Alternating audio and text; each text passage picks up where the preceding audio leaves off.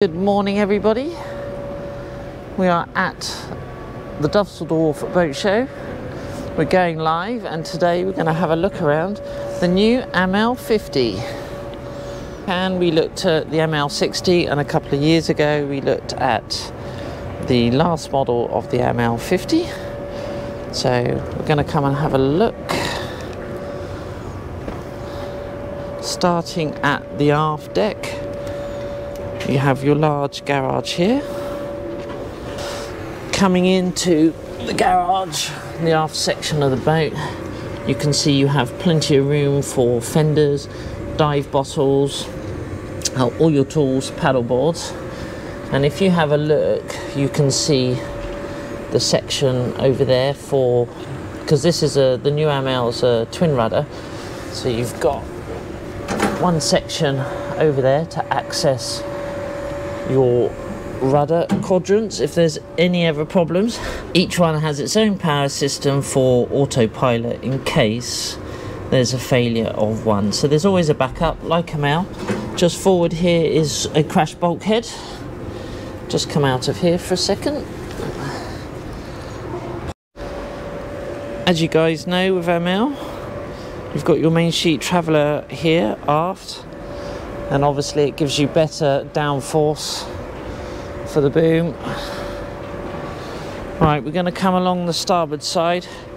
You have storage along here.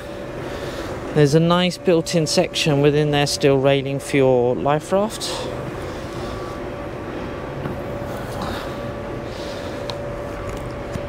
Harken 46, Harken 60, 2-speed electric winches, all self-tailing, as you know, and all your lines, as per normal, come all the way back. And here's your winch controllers. Going to walk all the way forward again. You have your Genoa tracks coming forward, self-tacking jib. And obviously, if this was fully set up, as we're in the indoor show, there's not a full mast. You have a second shroud over here, and all your lines run down through the deck or down along here, keeping your decks nice and clear. All the way forward, got your jib furler, Genoa furler, and obviously there's space on the bowsprit for a code 0, spinnaker, etc. Beautiful stainless steel bow roller. You can have a double if you wish as part of your options. And then show you down in here, you have your forward anchor locker just over here. It's an absolute huge locker, and this ingenious bit of kit, that's your bow thruster. So obviously all the mechanics on the inside, it comes up and down. Once again, this section here, just here, this is a crash bulkhead, and for the anchor chain, obviously all this is sealable, so you have 2 crash bulkheads just in case of problems to keep the boat watertight. Coming down the port side, we'll have a quick look. For the forward cabin, you have 2 large opening hatches, and obviously these hatches are for the heads. And when you get inside, you'll see there's a nice little single cabin over on the starboard side, and obviously you have your hatches over the top of the saloon. Typical AMEL. Got your glass hard top, windscreen wipers if it's raining, and a forward opening window. And at the top you've got a couple of opening hatches, and all integral. It's non-slip solar panels on the hard top. If this is your first time here, please like and subscribe the video, put it down below. As most people know with AMEL, they always use an in-mast furling system. It's effortless sailing, especially if you have a problem, and when we look in the cockpit you'll understand why. Coming aft, you have access to storage and diesel filling and so on. just come all the way back here. Have a large area, sun deck, over the roof of the master cabin. Somewhere really nice once you're anchored up to get a bit of sunshine. And into one of the main features for the AMEL line is their covered and protected cockpit. We'll just give you a nice pano all the way around. Lots and lots of space, and most importantly, lots of protection. Just spin you around quickly so you can see, obviously, all the seating. Something that's really clever, and in a minute we'll open it up. All your mechanical space and engineering is under here, so if there's ever any problems when you're at sea, you're in the protected cockpit. It's all nice and safe. You or your crew can continue to do what they're doing while you have to do anything with the engine or fuel. The pièce de résistance for me, the helm station, pilot station for AMEL.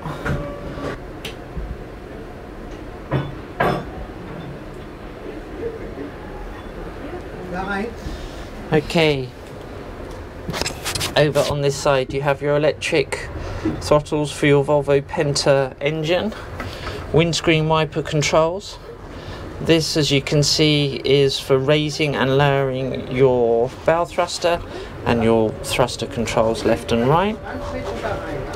Your main furling systems, so you'll find when you switch over on this side, coming over, compass. These are for your winches and furlings, so you have your genoa jib or genoa jib here. This is the one for your jib, and somewhere, if I can find it, is your main sail. Main sheets, hard top, anchor chain, counter, repeaters, nav. You can pretty much configure how they have this. You can pretty much configure it yourself, and as you know, with the electronics, you can change the screen on what information you have here. This is all set up with radar as well, and just over the companionway, once again, you have more repeaters, wind instruments, and more winches. Right, centre of the cockpit, you have your mechanical space. Give me 2 seconds and the magic of editing will be down in there. Okay, I'm down in the famous mechanical space of AMEL. I don't know if you can see, I'm 5'8", so there's enough room just for my head. We'll come and give you guys a really good look. I'm just going to spin you around quickly.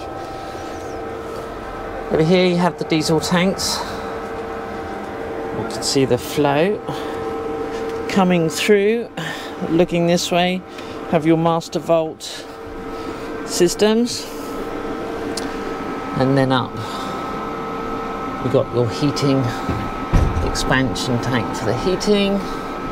Everything's really well marked, everything's really labelled, which is good for me because I feel a bit lost in here at the moment.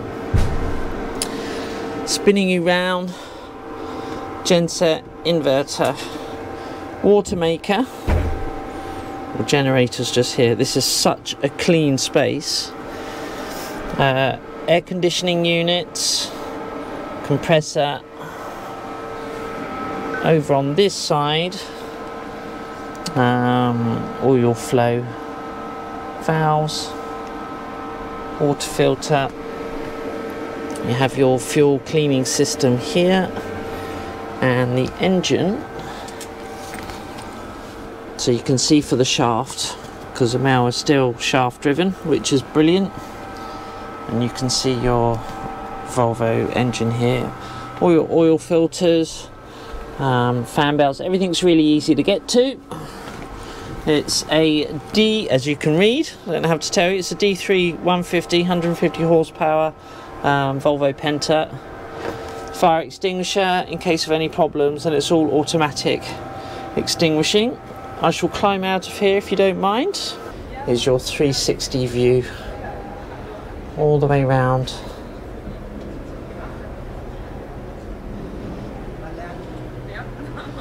So you know where you are exactly.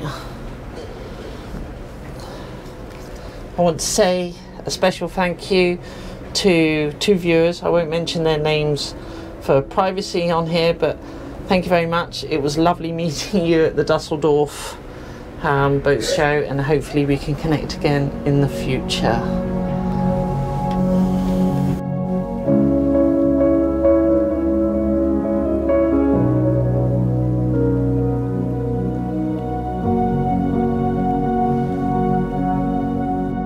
On the port side you have switches and your climate control over here, and as with AMEL there is storage here. Lovely nav station and two-seater couch. Your 230-volt system, all your switches, everything's lovely labelled. And then over here everything for your navigation lights, water, fuel, master volt electric system there to see how you're going. You have mains plugs, A, B and G repeater down here. You can have another screen for your navionics and radar. You know, it's when you're buying one of these boats you can pretty much ask for anything you want. And up here is your 24-volt system. Little nav table for paperwork and so on, and more storage. Aircon units and heater system units under the seats. There is space for spare freezers. This table obviously folds all the way out, and for one of my subscribers, because I always say about the carpentry and the joinery, it's pretty good. All solid wood, lovely stainless steel hinges. To put it out, obviously you have bars either side, and the table can flop over, so it gives you a really large table to seat 8-10 people. Have a nice party in your brand new AMEL. Okay, before we do the galley, we'll come forward on the port side. Port side heads, which is day heads, and it's also can be the heads for the VIP. Electric flush. It's Korean worked. Everything's been lovely. It's just every time I come on an AMEL, the experience is fantastic. Great faucets. Obviously, once again, you have your climate control. Electric switches, heated cupboard. This here will give you access to, you know, your pipes and so on. Nobody really wants to see that. And then a very large separate shower, self-draining for you or your guests. And to give you an idea of the height, so it's every time I'm 5'8", and it's you know, it's huge. I had a friend of mine come round, have a look yesterday. I've got another friend coming around today.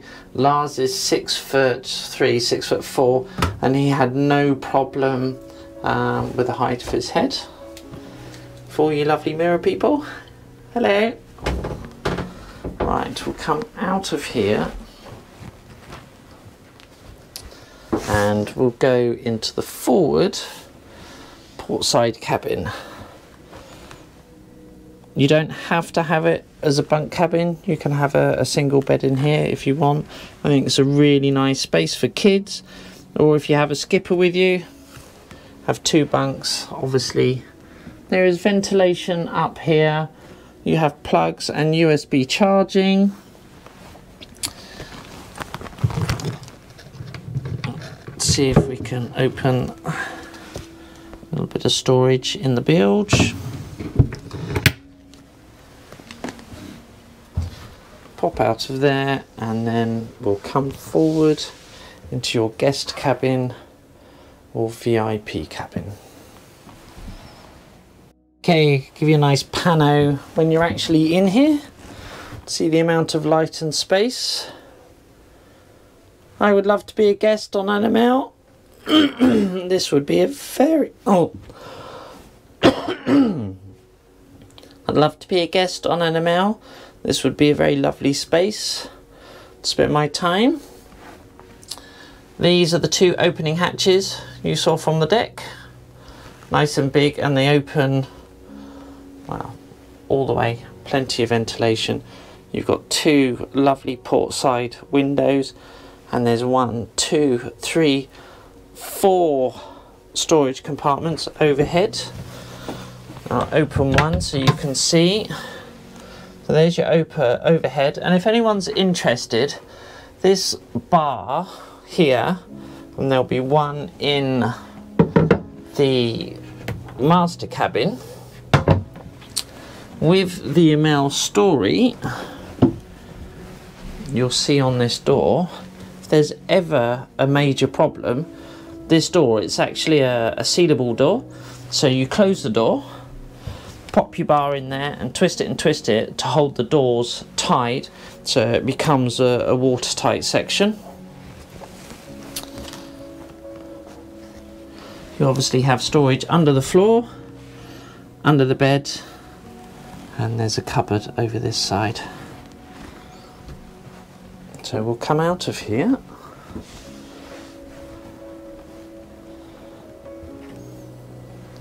TV on hydraulics, so go up and down. This we've explained before with the bar, so when you're at sea it will actually lock off your drawers here, so nothing opens, none of your crockery smashes. You have storage. I love their longitude galley. I think they're excellent when they're actually down alongside the boat, as it is on the 50s on the starboard side. Induction hob, oven, gimbaled stove, obviously, and then almost mirroring the 60, you have bottle storage here. There is storage up behind here at the television, and cupboards all the way through. And just to give you an idea, from the galley round to the salon, you have 1, 2, 3, 4, 5, 6, 7, 8, 9, 10 overhead compartments for storage, and obviously all these under the floor here too. So going off on a long journey isn't a problem.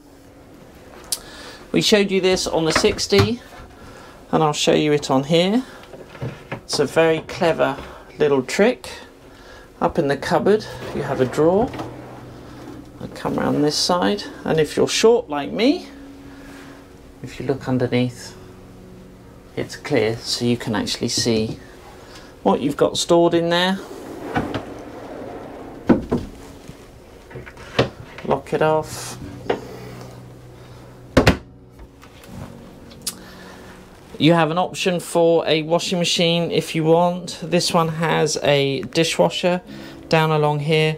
Lovely fiddles on the Corian worktop, and obviously they go on all the sections. There is a coffee machine hidden in one of these cupboards somewhere. You have your drawer, fridge systems, microwave oven, glasses, etc. Now we're going to come into the aft cabin, the master cabin, probably one of the most comfortable places on the boat. So just give you a nice pan out so you get an idea of some of the space and light. And the volume in this 50 foot is incredible. Starting over on the port side, you have two large hanging lockers. Beautiful big port light. Obviously all the port lights have integral blinds, and obviously with the hatches, like these two aft hatches, they have privacy blinds or mosquito nets. More large storage down along here. Your climate control switches are over here. You have plugs, USB chargers, switches, and if you can see, there are sections over here, so if you need to put a lee cloth in, and over on the other side you can. I'll just put a quick bit of b-roll from when we went around the 50 of the handy little gadget, the see-through window for the propeller. If you think it's a good idea or not, let me know in the comments below. And then coming over to the port side, you have a nice little chair, desk. It's your vents for heating, and more storage down here. And once again, as I said, you have, you know, USB charging, mains plugs. Beautiful, beautiful fittings everywhere, and this one's panelled out with different shades of leather. It's been done absolutely beautiful. I think it's just when you look at the stitching, the craftsmanship of these boats is exceptional, absolutely exceptional. Coming into the heads on the port side for the owners, electric flush, once again really nice Corian work surfaces, beautiful stainless steel faucet, you know, everything for your soap bottles. This is all done in Corian. Squeaky board there. Here's your washing machine if you so desire. Actually another cabinet for towels and things. That's really annoying. And the master shower, self-draining, obviously. I'll get in, give you an idea. There's loads of room. Loads of room in the shower, and once again, you know, I mean, it's just the space. They're made for everybody, especially tall people, which is really, really handy. Just flip you around really quickly, and over this side the owners have a television in here and a really nice arrangement of shelves.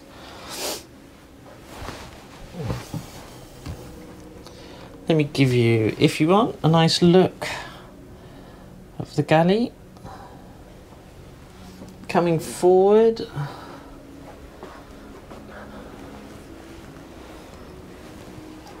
I asked you on the last video on the AMEL 60 if we had the opportunity to go out and test one, what would you prefer, the 50 or 60? It was unanimous that everybody said the AMEL 50. So sometime before April, we're actually going out. They've offered to take us out for a day sail to test it in some reasonable weather, so we can actually see what these boats are relatively capable of, how comfortable it's going to be at sea, and how easy it is to manage the systems. So if you have any questions, anything you want us to do on that test sail, systems you want us to test, let us know in the comments below. Thank you guys for watching. It helps. I think you're amazing, all my subscribers. It's just brilliant. I'm just overwhelmed with your generosity. Thank you. See you again. See you on the flip side.